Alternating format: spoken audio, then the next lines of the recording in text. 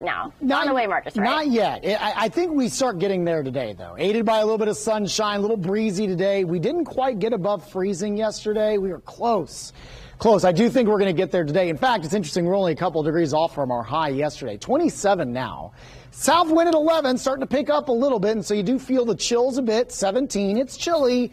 We're not as frigid, though, as where we were over the holiday weekend, and we'll continue to climb that ladder here. 30 in Muncie, 27 currently in Columbus and Madison, 28 in Bloomington, likewise in Fort Wayne, 27 Kokomo and South Bend to get going here on a Wednesday. A cloud cover overhead. I think it will start to break up. I think it's worth mention also. A little bit of fog, certainly possible this morning. I don't think we'll have as much as yesterday. We didn't have a ton. I don't worry about the freezing aspects of that as well. I think we're going to see those numbers improve pretty quickly as we start rolling through the day. In fact, I think we'll see some of those clouds breaking up as we progress through your Wednesday. We hit 29 officially for your high yesterday.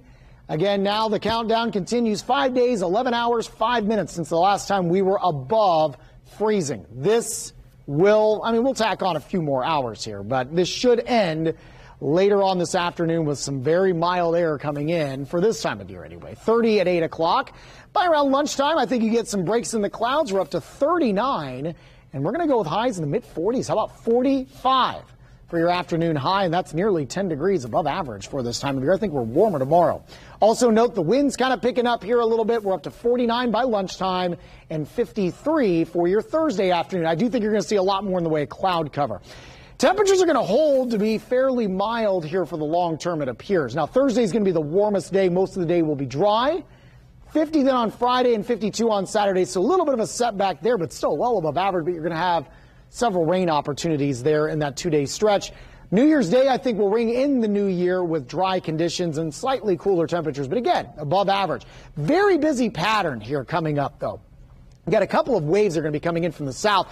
I think as early as very late tomorrow night, we could get a few brief showers here and there, but more widespread as we get deeper into the overnight into early Friday morning. I think the Friday morning drive certainly could be wet, or if you're going to be doing some traveling for the holiday weekend, this is a very soggy look at noon on Friday. This is wave number 1.